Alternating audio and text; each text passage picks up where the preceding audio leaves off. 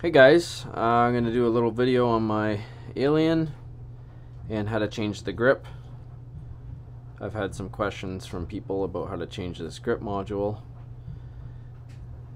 So yeah, we'll give it a go with the camera on the hat.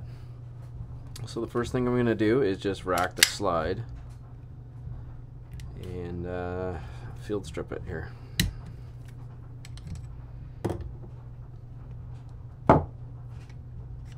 This thing is also super dirty inside. So I actually have a cloth here. So the most important thing here is you want to depress the trigger safety, and there's a couple ways you can do it. What I do is I take a little piece of masking tape. It's kind of cheesy, but it works fine. And I wrap it around. Okay. I'm going to slightly depress that trigger safety, and I'm just going to wrap this up. As long as the trigger safety cannot come free, you'll be okay. It just has to have a little bit of tension on it. So I'm going to wrap up the trigger safety, okay? Just like that. Alright, now we're going to drive this pin out, okay? So I got this nylon block. I got a roll pin punch. We're just going to punch it through. Okay.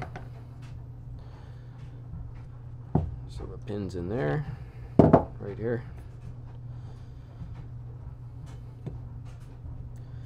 Alright, next is this this Allen key right here. It's 2.5 millimeters. Okay, and use a really good quality Allen key on there.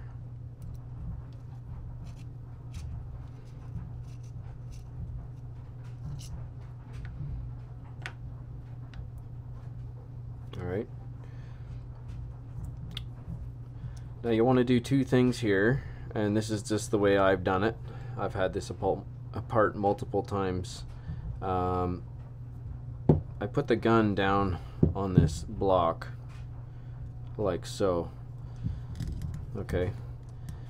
And there's two things you want to do. You want to push on the trigger, and you want to also push up on the slide lock. Okay, so I'm going to hold my thumb depressing the trigger, and I'm going to pull up on the slide lock. Okay, and then I'm going to tap the grip.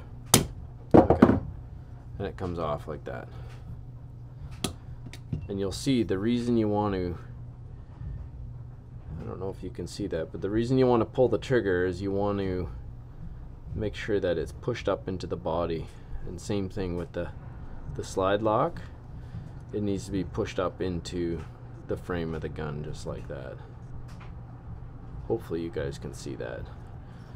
So once again, I held my thumb on the trigger and I pulled down, okay, and then I hit the front